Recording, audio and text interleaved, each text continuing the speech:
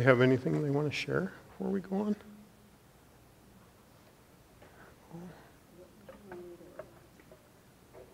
Oh. Yeah, I didn't see very much walking around.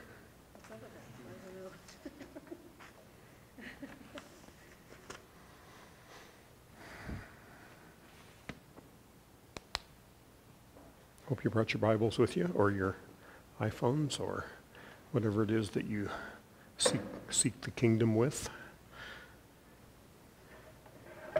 We're going to be in John chapter 4 tonight.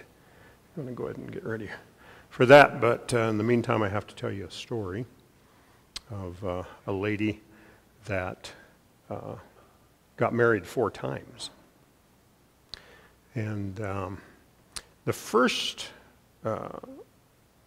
husband that she married was a banker. And then he ended up dying, and so she got married again, and she married a movie star.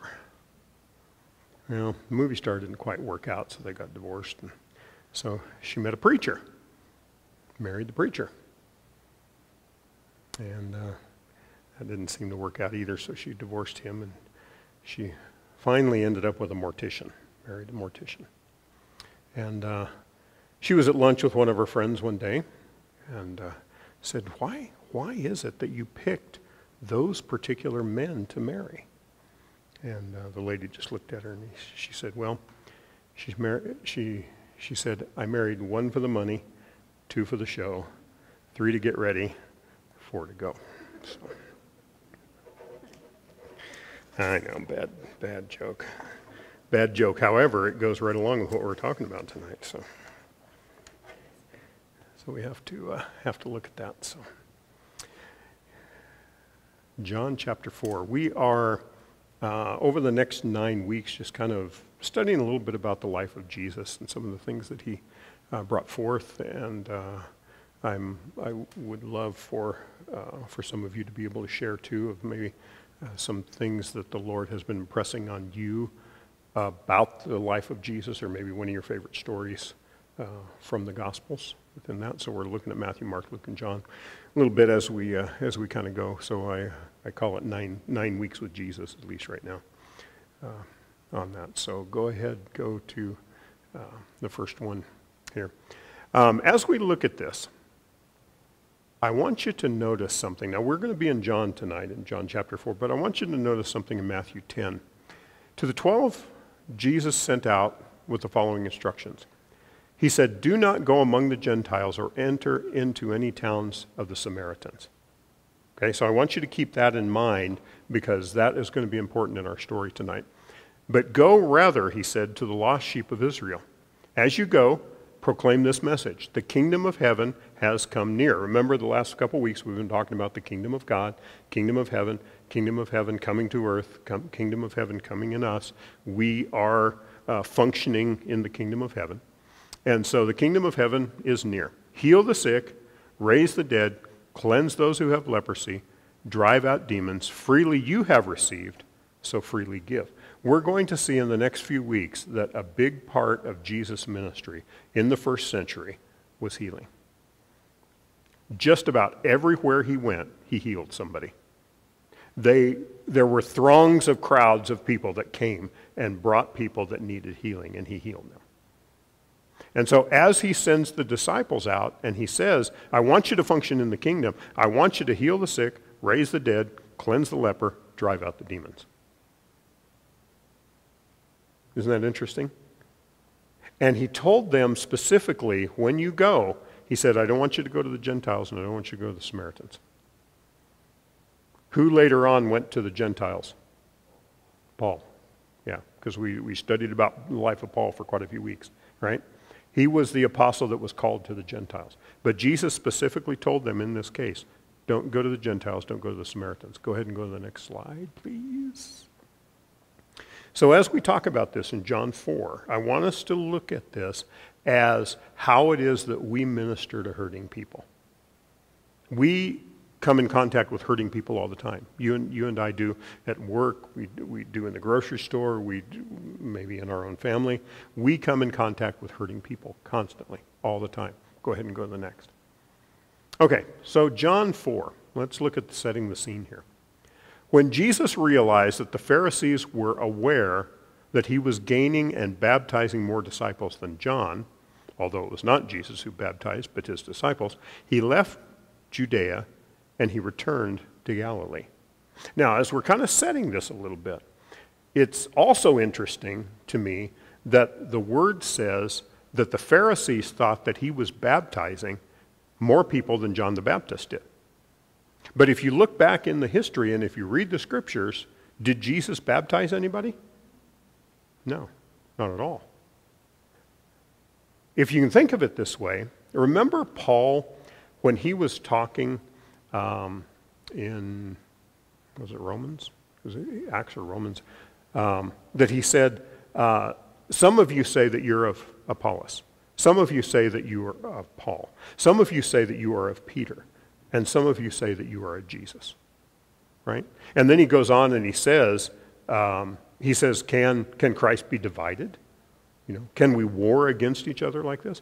Can you imagine if Jesus actually baptized people? The superiority that people would walk around with? Well, Joel was baptized with John the Baptist, but I was baptized with Jesus. Right? And that's probably the reason why Jesus didn't baptize anybody. His disciples did, but Jesus didn't. So this is kind of the setting here. And so it says that he left Judea and he returned to Galilee. Go ahead and go on to the next. He says, now he had to pass through Samaria. And I want you to notice there, he had to pass through Samaria. This actually was unheard of, for the most part, because what the Jews would do is that if they would go north, they actually went around Samaria. They would completely go out of Israel into another country and come back in above Samaria. So they wouldn't even go into the Samaritan borders. And so as we look at this, it says that he had to pass through Samaria. He didn't technically have to, but he was supposed to go. And so he was passing through this. Now, if we look at this just a moment, why was it that the Samaritans and the Jews had such a rivalry? Well, 700 years before this, there was that animosity between the Jews and Samaria. And in 722 BC, the Assyrians took over the world. They swept down from the northeast and they took the Jewish people captive. Not only did they do that, but what they would do, they would kind of leave the farmers and the poor people alone. But they would make themselves intermarry with the people that they conquered, so that they basically would destroy the bloodline of whoever it was that they conquered. And so the Assyrians came in and they did that. As they did that, what they did was they came down, and we talked about this a little bit in the life of David. Remember how the kingdom of Israel was divided? And we had the 10 tribes in the north, we had the 2 tribes in the south. So the Assyrians came down, they took captive the 10 tribes in the north, and Jeroboam at that point was the king, and he erected golden calves and idols and various things in Dan and also Bethel. And so he had all of this going on when the Assyrians came down. And of course this angered God because they had gone back to idolatry and they were doing this. So they took the Assyrians took the homeland and they mixed their own people with it, and there was that meshing together in that. Then in 586 BC, the Babylonians came down and took captive Israel. Okay, so the Assyrians did first, then later on, several hundred years later, the Babylonians did, right? This is right around the time in the Bible with Ezra and with Nehemiah. And remember that they were 70 years in Babylonian captivity, and then Nehemiah petitioned the king in order to go back and rebuild Jerusalem. Some of you remember that in the Old Testament, okay? He goes back and he starts to rebuild Jerusalem. And a couple of guys by the name of Sanballat and Tobiah come down and they want to help him. However, Sanballat and Tobiah had already mingled with the Assyrians, with their bloodline, or their ancestors had. And as they did that, they came down to try to help. This was basically where the Samaritans had come from. When they came down to help, Nehemiah said, no, we don't want your help. You're not pure bloodline. You've come from idolatry. You've come from ungodly roots and ungodly means. We don't want your help. And so they cast them away, basically. It's believed that Sanballat's son-in-law went, and as they decided to go a different place and separate from the Jews, they went to Mount Gerizim, and that's where they established the capital of Samaria. They built a temple exactly like the temple that was being built on Mount Zion in Jerusalem, exactly like the one that Nehemiah and the Jews were building. And God had, of course, told the Jews, you are to sacrifice on Mount Zion in Jerusalem. Okay? So this started within that. And so Sanballat's son-in-law went and began to do that. And so he produced a rival temple, basically. And the Samaritans, they had their own priesthood. They only observed the first 5 books of the Old Testament. So they only observed the law of Moses. Anything that came after that, any of the prophets, David, the Psalms, Proverbs, any of that, they discounted. They didn't think that it was God's word. And so they just threw it completely out. So they were completely going by only the first books of Moses. Today, it's thought to be there's only about 500 Samaritans left in the world, of the pure bloodline of the Samaritans at that point. Okay? So they were rivals with the Jews because of this. That's the setting and that's the background of where we come to the story now, that Jesus had to go to Samaria. And the reason that he had to go to Samaria was that his Father was sending him on a mission. Okay? So he goes down to the town, the village of Sychar, near the plot of ground that Jacob had given to his son Joseph, since Jacob's well was there. And Jesus was weary from his journey, and he sat down at the well, and it was about the 6th hour, so it was about noon. Okay? He sits down. He's led by the Spirit. He's led by God.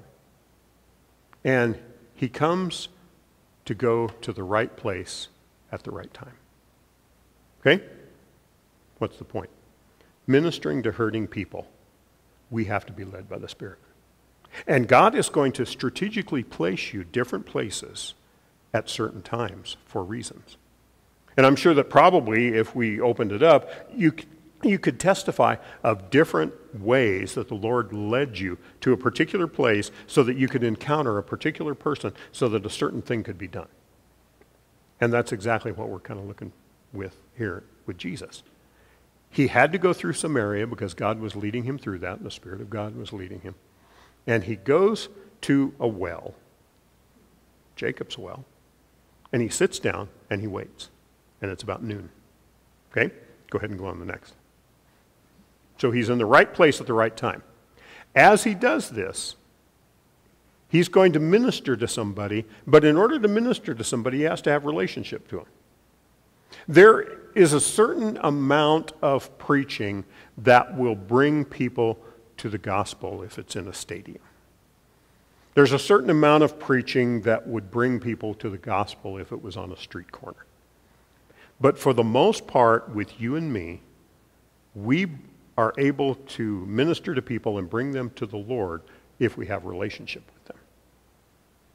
See, if I just go up to some stranger on the street and start talking to them and I'm not led by the Holy Spirit, chances are I'm probably not going to get anywhere because I don't have a relationship with them. But if I have befriended somebody, let's say at work or at the grocery store or some place that I go, and I have some type of a relationship with them, and I understand them and they understand me, then when I minister to them, they are able to glean something from that. And that's the way that Jesus starts out. He starts out with a relationship. And he says to the Samaritan woman who came to draw water, He said, give me a drink, because his disciples had gone into town to buy food. This doesn't seem like a big deal to us. But in the first century, a Jewish man did not talk to a Samaritan woman. First of all, a Jewish man didn't really talk to a woman unless her husband was present. Remember, we studied about that?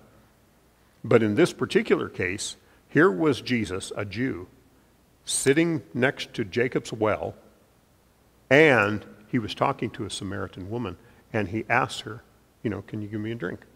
Okay, go on to the next. Immediately he gets resistance. And she says to him, you're a Jew. How can you ask me for a drink, me being a Samaritan woman? For the Jews don't associate with the Samaritans. Now, what does this show? It shows, first of all, that she knew the law. She knew the history. She says, you Jews don't interact with us Samaritans. And it was almost in one sense, if it was kind of put modern, it could be that she was saying, how dare you talk to me? We've been, this is the Hatfields and the McCoys. We've been feuding for 700 years at this point, and you despise us and we despise you. How is it that you even talk to me? Right? There's a lot of churches tomorrow that are going to have Jersey Day because it's Super Bowl, right? And some people are going to have Philadelphia Eagles jerseys on. Some of them are going to have Kansas City Chiefs jerseys on. We didn't proclaim that tonight. Brian has Colorado, what is it? Is it Mammoth? Yeah. Which is that the lacrosse team? Yeah, okay. Okay, so he's got his jersey on with that, right? But if we all came in here and we had the Chiefs against the Eagles, there might be a little bit of rivalry going on here, right? Okay, so that's kind of the way that it was here, of course. But she says to Jesus, how is it that you're even talking to me? Because we have been rivals. We have been feuding for hundreds of years. What it goes back to is that when we minister to people, hurting people hurt people.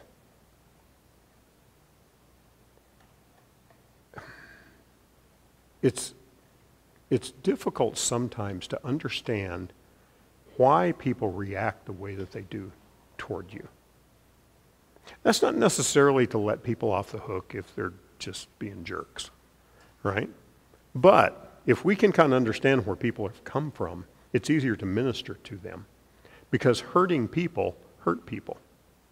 We're going to see why this woman was hurting and why she kind of had this reaction in just a moment. Go ahead and go on to the next. So he gets resistance here as he's trying to minister to her. So then they start having a conversation, and there's some remarks that are going back and forth. And Jesus answered, if you knew the gift of God and who is asking you for a drink, you would have asked him, and he would have given you living water. Jesus said, you know what? You haven't got a clue who I am. And if you would have asked me for living water. Now, this term, living water, in the first century, it meant non-stagnant water. It basically was water that was coming through a stream. And so it was not still, it was not stagnant. It didn't come out of a tepid pool, but it was actually flowing water, is what he is saying. And he says, if you have any idea who I am, you would have asked me for living water. So he starts with these remarks. Go ahead and go on to the next. Sir, the woman replied, you have nothing to draw with, and the well is deep. Where then will you get this living water? Are you greater than our father Jacob, who gave us this well and drank from it himself, as did his sons and his livestock? What's she talking about? Again, she knows the law. She knows where the Samaritans have come from. She knows the history. She knows why it is that the Samaritans are at war with the Jews. She knows all of those things. What was a misconception by the Samaritans is that they claimed that in their city, that really was where Jacob came and was sacrificed and dug the well and all of that, when really it wasn't. And so she's trying to kind of come in here and have this repartee, this conversation that's going on, and basically say, again, who do you think you are? Do you think you're greater than Jacob? Greater than our forefathers? Do you know more than George Washington? Do you know more than Abraham Lincoln? Who do you think you are? And so she starts to kind of come back on that. Go ahead and go to the next. Jesus said to her, "Everyone who drinks this water will be thirsty again. But whoever drinks the water that I give will never thirst. Indeed, the water I give him will become in him a fountain of waters, springing up to eternal life." Jesus immediately starts to be relatable to what she is looking at this point. Okay? She comes down to the well to draw water, and Jesus is saying, I've got water that you don't know about. I've got living water. I've got refreshing water. And what was Jesus doing? He was making her thirsty for what he had. Okay? Go ahead and go to the next. The woman said to him, "Sir, give me this water so that I will not get thirsty and have to keep coming here to draw the water." Now, she immediately starts putting it into the natural, right? She immediately starts to look at these things. And so she says, okay, well, if you've got living water, give it to me so that I don't have to come down here to this well anymore. She's looking at it in the natural. Jesus, of course, we know, is looking at it in the spiritual. Go ahead and go on to the next. So Jesus told her, "Go and call your husband and come back." So it's almost like Jesus was saying, we can talk about this, but go and get your husband first. And bring him back so that I can tell him about it too. And what does she say? She says, "I have no husband." And Jesus says, "You are correct to say that you didn't have any husband. In fact, you've had 5 husbands, and the man that you're living with now is not your husband. So you have spoken truthfully." So Jesus is starting to minister to this broken woman, minister to the hurting, and he keys in on her point of need. Notice that he doesn't condemn her for it. We don't know why it was that she had 5 husbands. Remember that when we studied weeks ago about some of the law, that when women, if their husband died, it was the husband's brother's right and obligation to take her as husband, or as wife, right, and become her husband. So it could have been that. It could have been that she was a widow and that she had been picked up by the brothers, something like that, right? It could have been that actually she was a concubine. And in that culture, that was perfectly legal. She didn't have all of the legal rights of a wife, but yet, it was legal for them to live together. There are all kinds of different things that it could have been. It could have been that she was divorced 5 times, right? It could have been that after all of this, and maybe she was abused. We've studied about that, about the letter of divorcement and the law and what the Pharisees said. And maybe after all of that, that she just kind of gave up on marriage. And she said, okay, well, I'm just going to live with this guy, or whatever, because he's going to take care of me, right? We don't know exactly what it was. But Jesus didn't condemn her for it, whatever it was. He simply said, you are correct. You have had 5 husbands, and the person you're living with now isn't your husband. And notice what she says. Go to the next one. She says, "Sir, I perceive that you are a prophet." Right? And so all of a sudden, there's recognition that comes. And maybe it was that Jesus named her husbands, and said, yeah, your first husband's name was such and such, and your second husband was so-and-so. And we don't know. The narrative doesn't tell us. But as he's ministering to this hurting woman, all of a sudden recognition starts to come, and she says, wait a minute, nobody told you this. I perceive that you're a prophet. I perceive that you know something that you're not letting on. And what does she do when that happens? It's like all of a sudden she starts backpedaling, and she might have been afraid. She might have thought, what is this magic trick that he's pulling? Who was it that he was talking to? How does he know? How does he know me? And so she starts back talking, and immediately she says, our fathers worshipped on this mountain, but you Jews say that the place where one must worship is in Jerusalem. This totally doesn't have anything to do with what Jesus was just talking about. But she starts to put up an argument, just like people that we talk to do. Well, why does a good God let bad things happen to good people? Tell me that. Right? Why is it that we can't just all coexist and get along in our world? Why does God let people starve in other nations? And so what happens is that as we begin to minister to hurting people, they're going to have rejection. They're going to have projections. They're going to have things that they say that are going to be a kickback. They're going to be a pushback on those things. And so she tries to get him off track. Well, what about theology here? Our fathers worshipped on this mountain, but the Jews, they say that we're supposed to worship in Jerusalem, right? So Jesus goes on, and he says, go ahead and go to the next one. Believe me, woman. Now, he wasn't using the woman term derogatorily. Look, woman, wasn't keeping her down like that. But he was just recognizing her. He says, believe me, woman, a time is coming when you will worship the Father neither on this mountain nor in Jerusalem. You worship what you do not know. We worship what we know, for salvation is of the Jews. He's not going to debate theology with her, because he already knows. He already knows what the completeness is and what's going on. Okay? Go ahead and go to the next.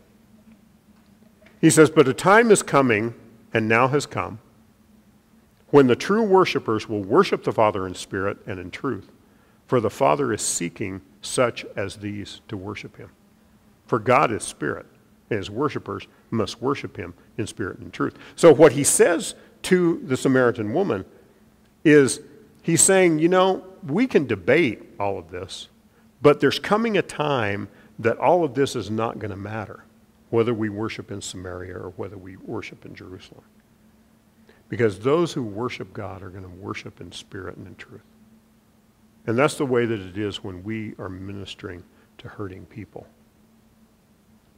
It's like we've got to kind of cut through all of the theological differences and all of the argument, and we've got to come down to experience, and we've got to come down to our worship of the Lord, our worship of God. And so Jesus says God is spirit. Those who worship him are going to worship him in spirit and in truth. Go ahead and go to the next. And the woman said, I know that Messiah called Christ is coming, and when he comes, he will explain everything to us. See, the thing is that we look at this story with the woman at the well, and we kind of put her in a little box that she, has had 5 husbands. We don't know why.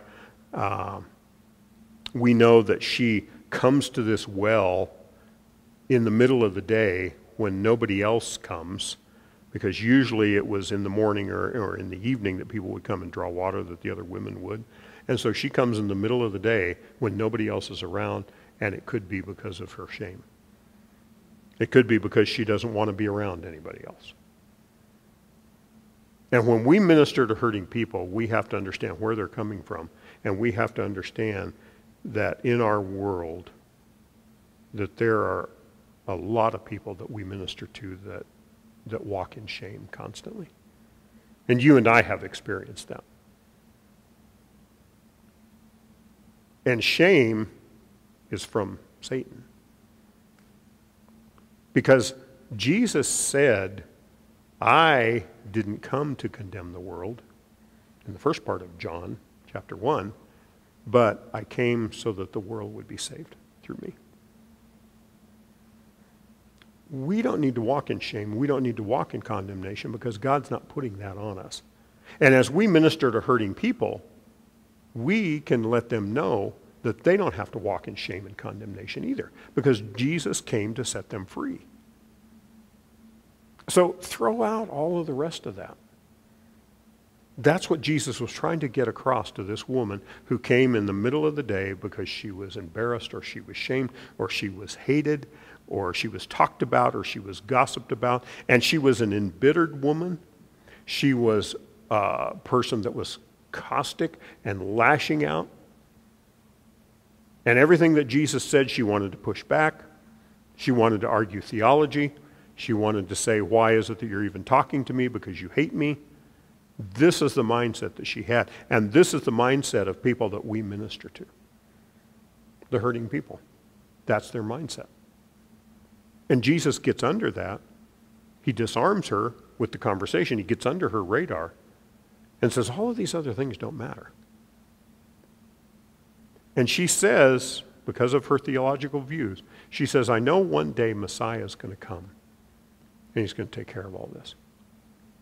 And what does Jesus say? He says, you're talking to him. Now, that had to blow her mind. In the same way that when we have believed something all of our lives, just like they did, and all of a sudden that comes to fruition or it comes to pass, we're amazed. And that's what she is looking at here. Messiah, right? He says, I who speak to you am he. I'm the Messiah. Okay, go on to the next. And all of a sudden revelation dawns. Right at that point, the disciples come back. And they're surprised that he's speaking to a woman. They're probably more surprised that he's speaking to a Samaritan woman. But notice that no one asked him, what do you want from her or why are you talking to her? You know, by this time, they pretty much know that Jesus is functioning outside the box constantly. Right? Later on, they ask him, you know, are you hungry? And he says to them, my food, my meat, my bread is to do the will of the Father. Now, if you think of that with you and me, and we're the disciples of Jesus, and it's like, you know, Peter, let's say, asks him a simple question, Lord, are you hungry? Well, my will, you know, my meat is to do the will of the Father. And I'm sure that sometimes Peter, you know, and all of them, they go, why can't you just give us a straight answer? Why can't you just tell us if you want some pizza or not? Right? But what happens here, they came up, they see him talking to this woman, and they're like, shh, nobody even asked him what's going on. Right? Then the woman left her water jar, and she went back into the town. She left what it was that she actually came there for. And she ran back into the town. And she said to the people, come and see a man who told me everything that I ever did. Could this be the Messiah? Could this be the Christ? And so they left the town and they made their way toward Jesus. Why? Because Jesus had to go to Samaria. He had to go where God sent him, where the Father sent him. He went into a place that they weren't supposed to go into. He went to a place that no Jewish rabbi would step over the border. He went to an area to minister to somebody that was out of the norm, and it was out of the wheel well. It was out of the norm and out of the natural because the Spirit of God had sent him there.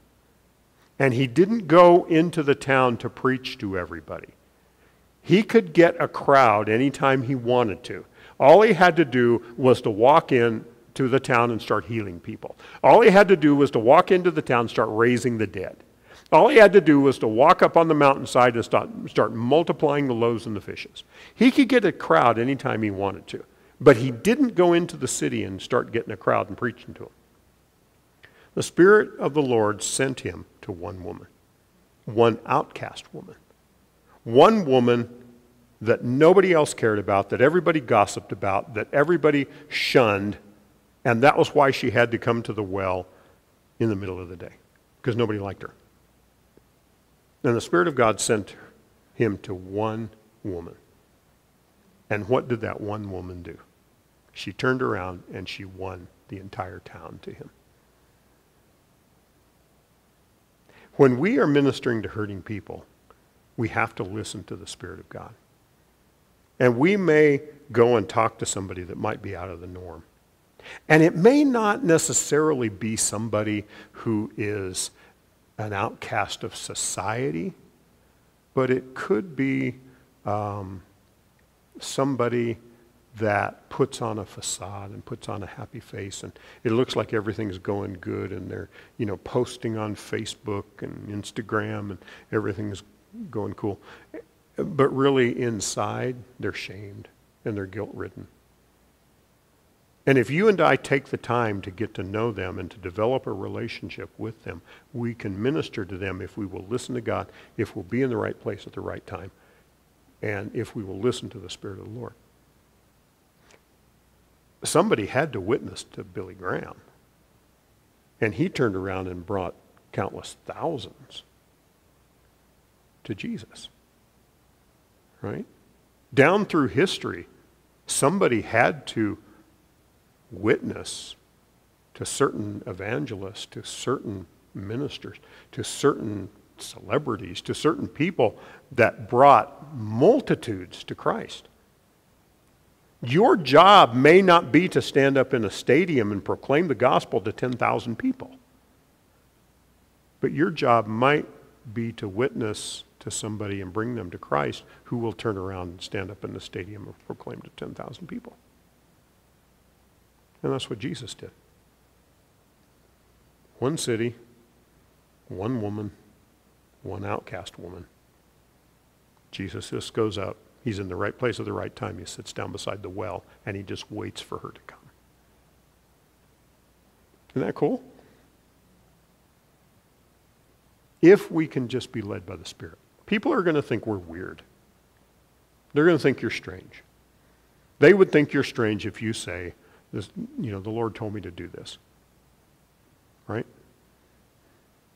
There are instances, and some of you have shared those instances, that you are walking down the grocery store aisle and you see somebody or whatever, and the Lord leads you to go and talk to them.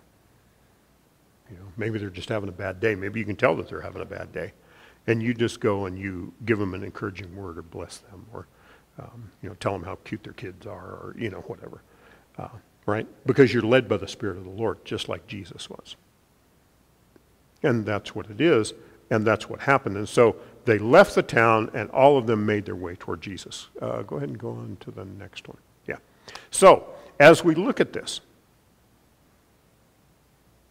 when we are ministering to the hurting, you can go ahead and stand. Make sure that you listen to the Lord. That's really what this is all about, is listening to the Spirit of God, being in the right place at the right time, and then establishing that relationship. And when you establish that relationship with the person, you're going to get resistance. You're going to get pushback. But as you establish that relationship and you start interacting and communicating and having remarks back and forth and having repartee and maybe rationalizing a little bit and becoming relatable to those people, as we begin to do that, we can minister to the hurting. And when we start to do that, there's going to be revelation, there's going to be recognition that comes to them. So the whole thrust of this story tonight is to listen to the Lord and do what he tells you to do. Listen to the Spirit of God. Because there are hurting people everywhere. You and I know that. We meet them every day. You have them in your family. You have them in your next door neighbor. You see them at the grocery store. You have them at work. There are hurting people everywhere. And it's our job to minister to those hurting people. That's what God's called us to do. And he may send you out different weird areas to be able to do that. That's really what this story is all about. Let's pray. Father, thank you for your word. Thank you for the stories. Thank you for Jesus and his life. Thank you that he came to be an example to us and that he was 100% God, but he was also 100% man. And Father, I thank you that that as this story unfolded and as it progressed, that we can see the way that Jesus ministered to this woman. Father, let your Holy Spirit quicken us to minister to people and to minister to the hurting, to minister to the down and out, to the downcast, to the shamed. And Father, if there's anybody under the sound of my voice right now that has been trying to minister, but the devil has been condemning them and shaming them, Father, we come against that in the name of Jesus. Drive that shame out. Drive that condemnation out. For we know that your Son did not come into this world to condemn the world, but to save the world through him. Father, I thank you for that. Help us to know that we don't need to function in shame. We don't need to function in condemnation. That our past can be the past at last, that it can be under the blood, that it can be forgiven, if we just ask you to forgive us through Jesus' name. And Father, I thank you for that. And Lord, let us minister to a hurting world, whoever that is, whether it's our relatives, our next door neighbor, the people we work with, whoever we come in contact with. Father, let us minister to the hurting.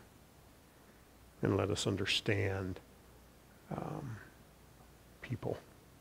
Give us insight. Father, give us supernatural insight to be able to minister to people anywhere we go in whatever we do. And to proclaim the gospel and proclaim the gospel of the kingdom and walk in the kingdom and be able to minister to hurting people. And Father, I thank you for that. In Jesus' name, amen. Amen. We're going to say goodbye to everybody on the tape. And I know it's not tape, but I'm old school about that. Oh, you got a beta tape going there? A VHS tape?